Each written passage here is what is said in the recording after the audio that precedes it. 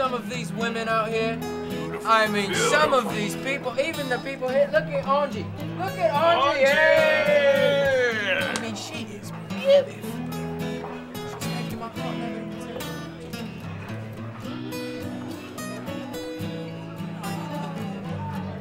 I say, coming to this country was a great idea.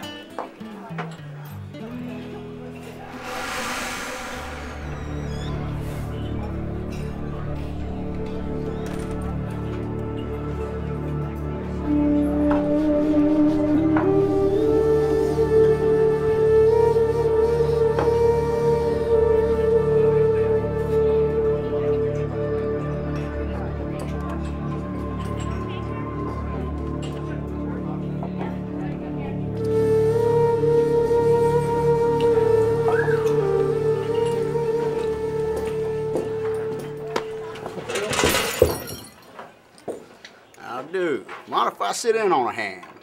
Hell yes, I mind. You don't just waltz in here and fling my friend. Big blinds at 40. Much obliged.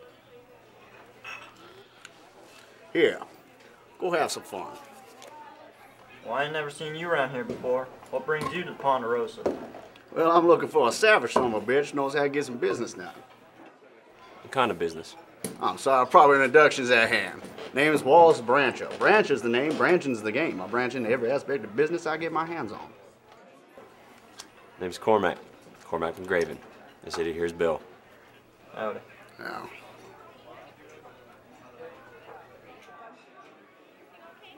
Well, all right then. Cormac McGraven, huh? I reckon that name sounds awfully familiar. Just one of those names.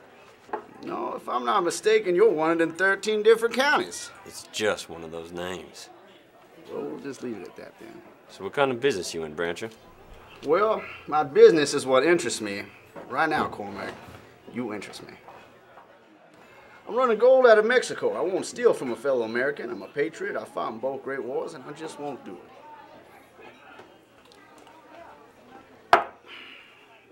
So I'm going to take the gold, put the old US of A stamp on it, and call it mine. I'm listening. Well, I got the crew. I'm just in search of a leader right now that can guide them and make sure it gets done. Why don't you just have your man run it?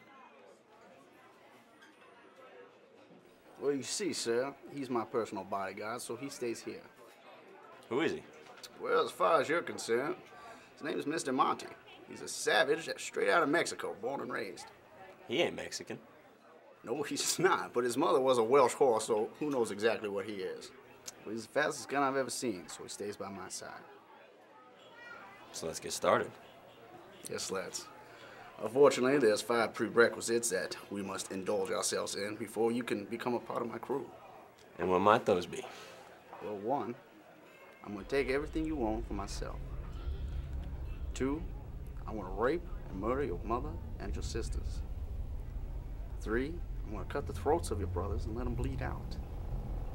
4, I'm going to hang your father from his own roof and burn it down before his legs stop kicking. And 5, I'm going to make you watch the whole time.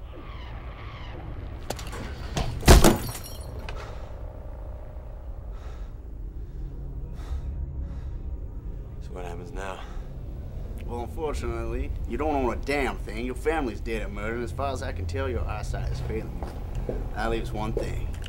Your life. I'll be taking that.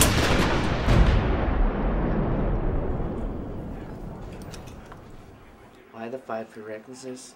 Because it's exactly what he offered me 15 years ago.